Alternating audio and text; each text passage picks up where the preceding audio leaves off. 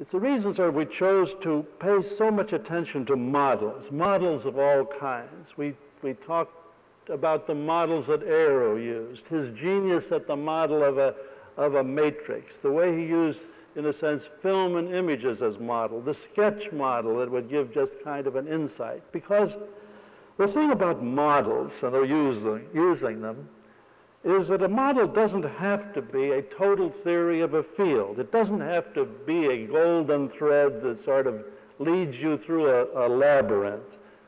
A model, a true model in the experimental and feeling your way sense, can just be a kind of a tentative walk through the experience by which you can then retreat, consolidate yourself, regroup, and take a try again.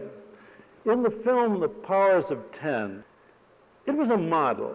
It was sort of a model of a thin line through the universe, if you will, and it had two scales. It had a regular linear time scale, and it had a logarithmic scale in terms of distances. We talked, but this was a model. It was a model that sort of was helpful in many ways.